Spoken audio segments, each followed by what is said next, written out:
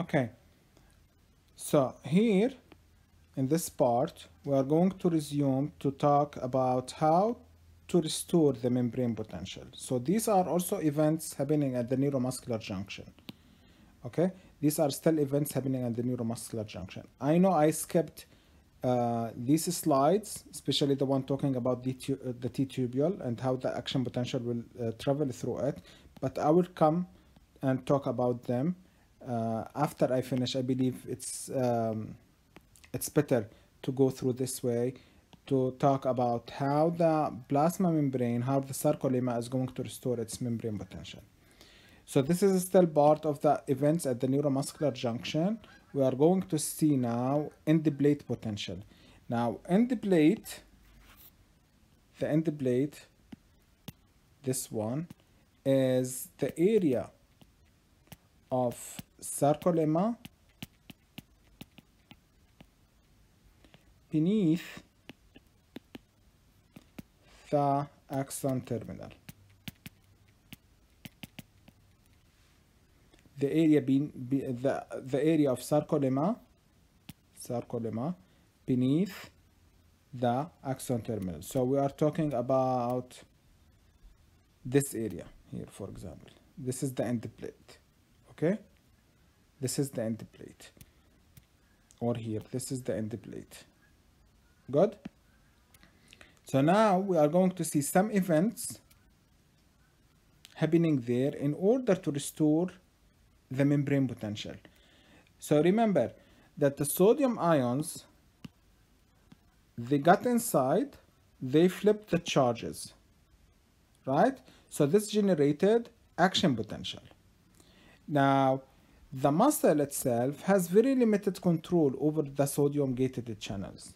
Why? Because they are open from outside, from acetylcholine.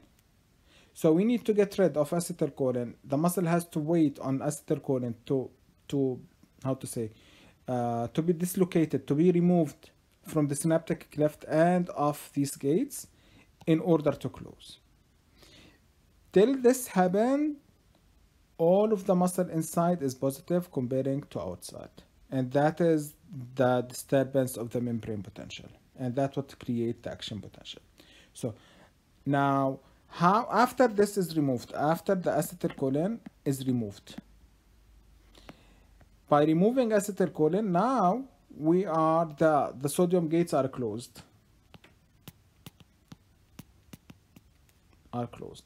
But before this step, actually let's do it here. So we said there is the sarcolemma. This is the sarcolemma. Oops, no. The sarcolemma, sodium gates.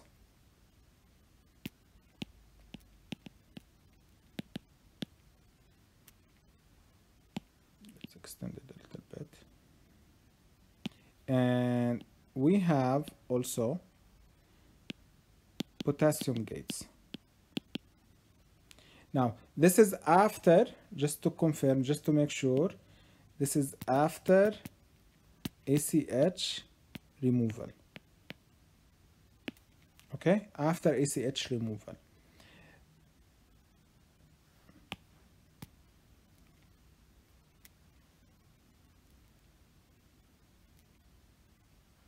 Let's put it here. After ACH removal, the sodium gates are closed and the potassium gates are also closed. However, inside we still have sodium and we still have potassium. Okay, and the charges is still inside is positive, outside is negative. Now, for the muscle, this situation is not homeostasis. The muscle is extremely mad about this situation. It will take some time for it to get rid of all of these sodium ions. So it has to allow these potassium ions to go outside because the muscle has control over these potassium ions. So what will happen?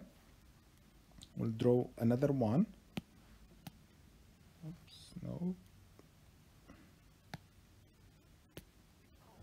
Sodium gates are still closed. Now the potassium gates are going to open.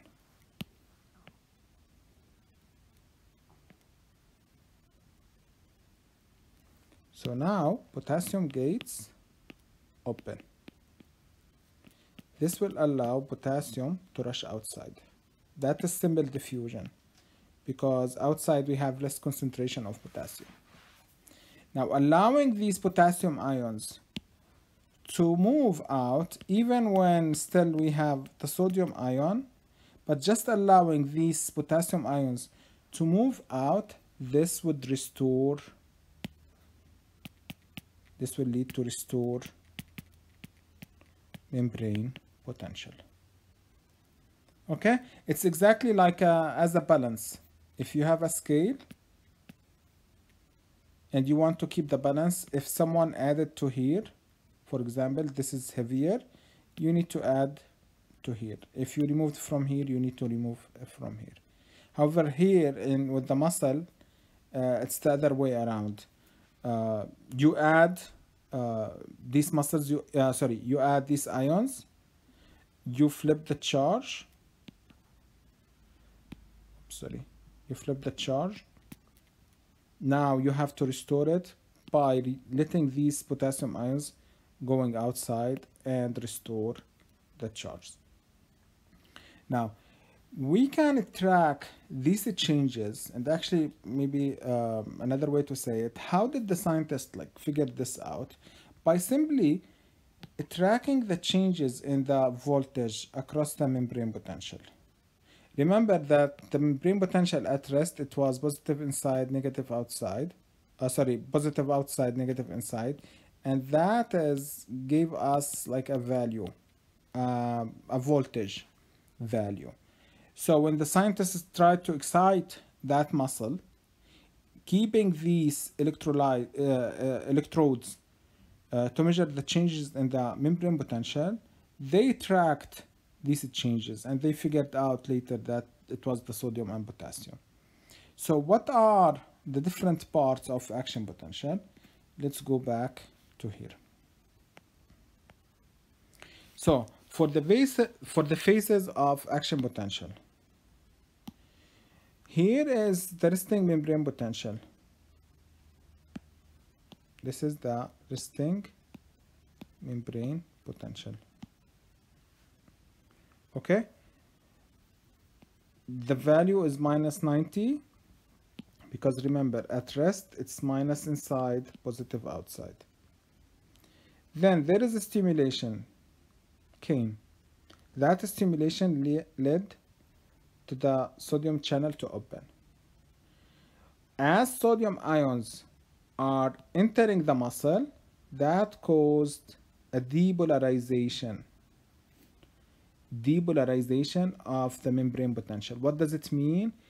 Depolarization. Remember, it was polarized at rest, but now it's losing its polarization.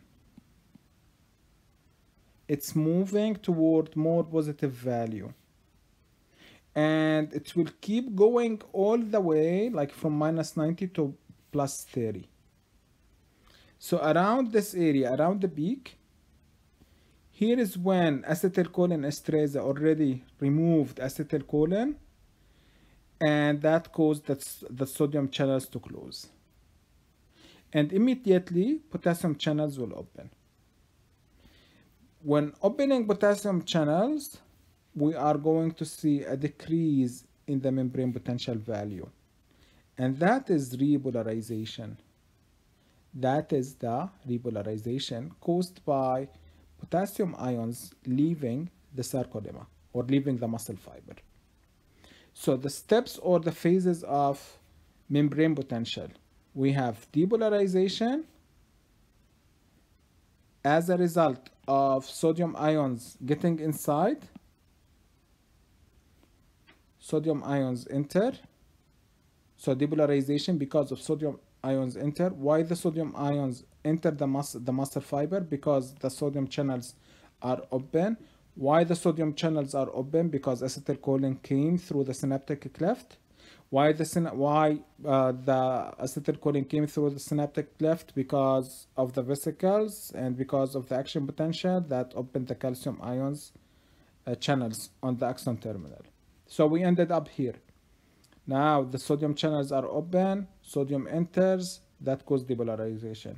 We said this is a situation where the muscle is not happy about it, it's homeostasis. So it has to wait till acetylcholine removes all of these sodium ions. That will cause the sodium channels to close and the muscle will open the potassium channels. That will lead to the potassium ions to leave the muscle fiber, and here the muscle would restore its polarization, so it's repolarization.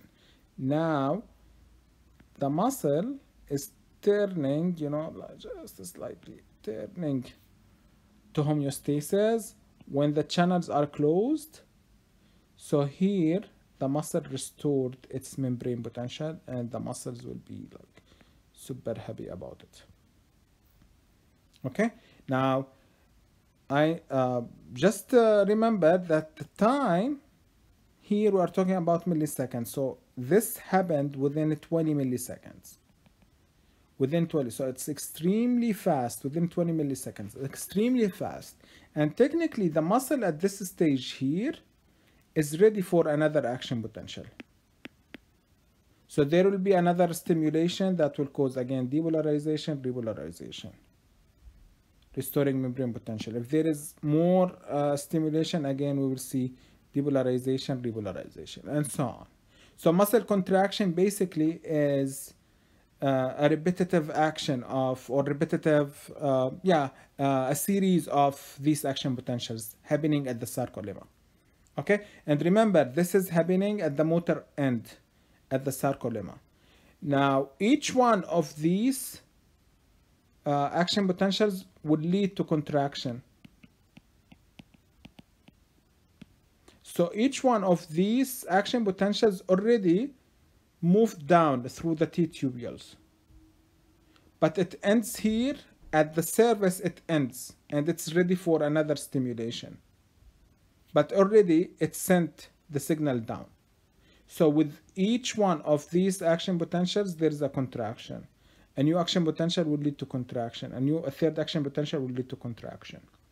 Okay? So just make sure that this is clear in your mind. That all of this, it ends here at the sarcolemma. It doesn't mean that there wasn't contraction. No, there was a contraction. But it ends here, or stops here, or restores the membrane potential in order to be able to get another action potential and to contract. Good? So let's move now back to the T-tubule thing. Here. Now, actually, you know what? I will stop the video here. We'll start a new video talking about the transmission of the signal from the sarcolemma to the down through the T-tubule.